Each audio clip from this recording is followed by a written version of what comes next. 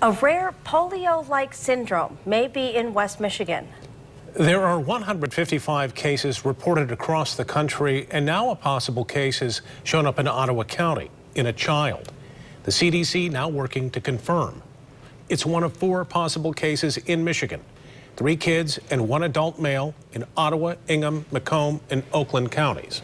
24-Hour News 8's Heather Walker joins us now with what you need to know about AFM. Heather?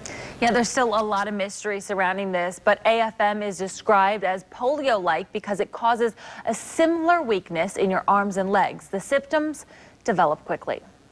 Rare but serious. At this point, that's the best way to describe AFM, or acute flaccid myelitis. Nobody's been able to identify the cause yet, although it is still suspected that it may be a virus that we just don't know about yet. According to the CDC, AFM affects a person's nervous system, specifically the spinal cord, causing weakness in 1 or more limbs. There could be a variety of causes, such as viruses or an environmental toxin. The symptoms have a sudden onset. They include muscle weakness in the arms or legs, drooping eyelids, difficulty swallowing, or slurred speech. And why do you think we're seeing this now?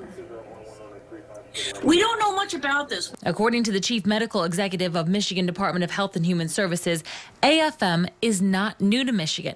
It first showed up in 2014. There were a couple of cases reported over the past 4 years, but in the past few weeks, 4 possible cases have popped up in our state. AFM is not known to be contagious, and so far it has been non-fatal. For some reason, it pops up in the fall, and why some people get it and others don't is still unknown. We have not been able to identify a certain group of people or people with any certain underlying conditions that seem to be more at risk than others. Yeah, as you can see, still lots of questions surrounding this. The best way to avoid getting it at this point, wash your hands, get your vaccines, also protect yourself against mosquito bites, and make sure you're getting enough sleep. Brian, Marley.